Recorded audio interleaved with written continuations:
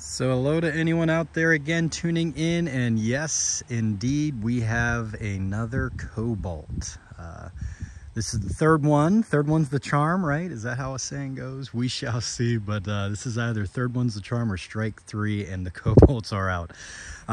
2007 Chevy Cobalt. See the front plastic a little bent up here. It looks like they hit a deer or something. A little bit of a hood damage there, crack to the light. These are the wheels off of my Cobalt I ran earlier in the spring. As the sun is out bright here, just got it in our yard, rolled it off the trailer. Runs well enough. Again, you can see the sticker on there, 723. It just ended. Rather, the road weariness, or worthiness, I should say. Quite a bit of rust underneath there, which is where you typically see it. A little bit of damage here. You can see they puttied it. But again, seems pretty solid. The wheels up front, by far the cleanest of the three we've had. So this is just a brief first look. Early this spring was May. We ran a Cobalt as well. Same exact setup. Again, it's got the battery stock in the back, which is just bizarre. So we'll rip out the seats and the interior, and then I'll just unhook that kind of different mounts for the wire and run it right up to where I typically have it. Kind of makes it nice and easy. Don't have to change the wiring or anything.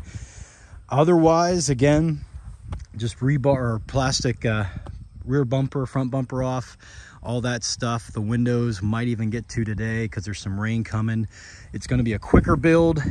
Nothing in detail to show other than here she is. Wanted to get one more car to Derby before we're kind of winding down the summer here. Big Derby in Crawford County, Western Pennsylvania, near where I'm at, right before the school year starts, and then we might have one more in the fall.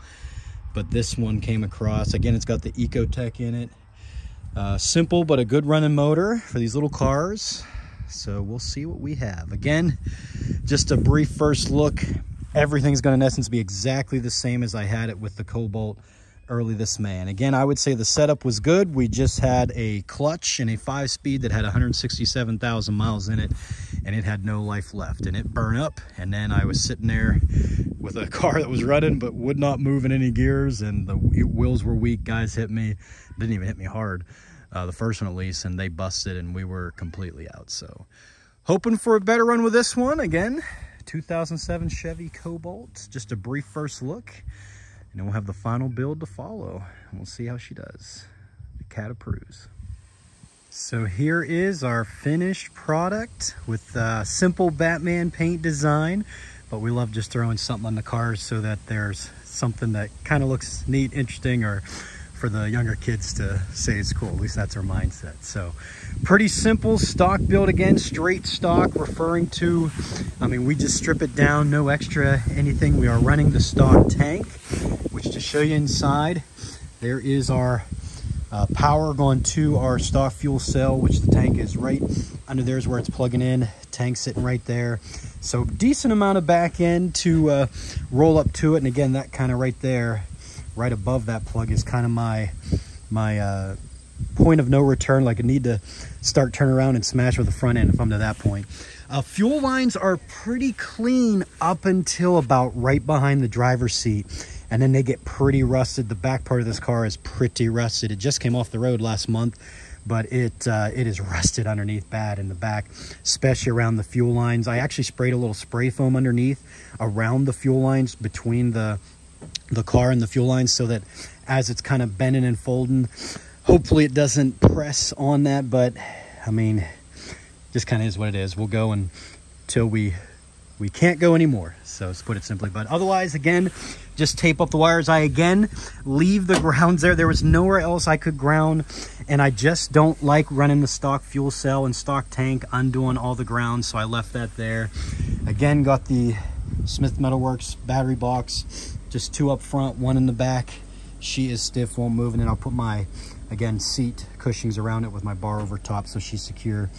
But otherwise, inside, again, like that, for kind of a grab bar, and also helps keep the seat up as you're getting banged around. But roof sign, again, bat theme. So the idea was the front half, we have the bat symbol with the Batman on each side, very simple. And in the back, kind of in the most recent, the Batman movie, No more lies, riddle me this. So talking about the riddler, you know, the question mark, as well as see you in instead of hell. You know, it is a family event. We put see you in ... Arkham, which according to the joke or the riddle, I guess, told in the movie, see you in hell was referring to Arkham. So we kind of jumped ahead to that. So simple again, but third Cobalt we've run. The other two were rusted bad, and the transmission burned up on the one. The first one my wife actually ran. She got pressed into. She had a nice little run going.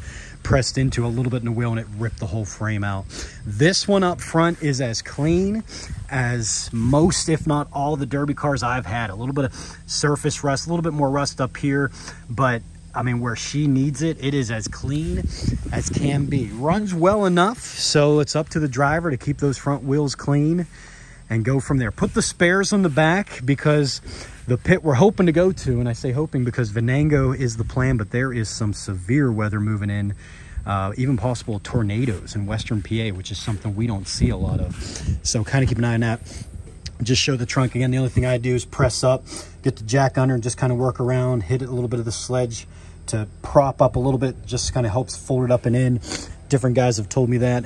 Apologize for my allergies again, all the pollen in the air, but does help, I think. So, but the spare tires not only leaves more room around it because we want to keep that back into the pit the whole time, but also it's kind of like a clumpy mud, so the spare tires helps to where the front tires are spinning, just stock tires. We'll be able to keep moving. And then just to show, and again, there's our simple bat symbol.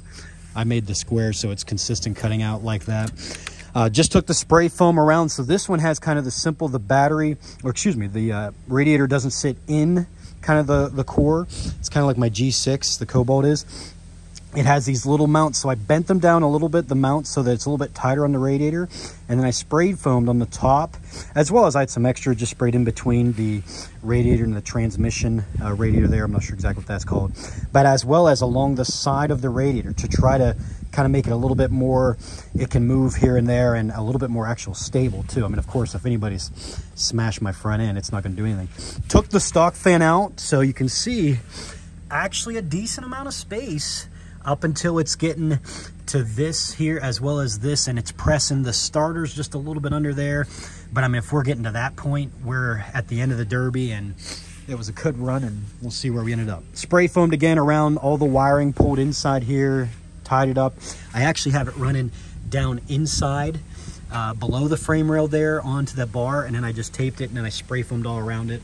So again, there's no wires that could be kind of, you can see here, you can't even see except for the bottom of it, but it's way inside there. Again, if they're getting to that, then it was a good run, honey, and we'll go at it next time. So simple, but again, just take off my snorkels, I call it there, for the air filter, put on my chicken wire, tape it up. Pretty simple overall. Other than that, just again, the simple holes up here, they require going from that, using my, again, my free 99 seat belts to the, not to the front bumper, the rebar there, but to the core support. So I'll go from that to the core support. This guy, I'll go around the frame rail to make her as solid as possible. So she's ready to go. We'll put the GoPro on the back, get some good footage. Hopefully we're toward the pit. Hoping for a good run. I won't lie, we have a little bit of actual expectations for this car. As it runs well enough, it's pretty clean up front, and she's fresh, where I'd say over half the cars the Derby we're going to are probably from last weekend, we'll likely see. So here goes nothing. Cobalt round 3, as I said. This is strike 3 and she's out, or we'll continue to keep her in the possible Derby rotation if we find one. Hoping for a good run.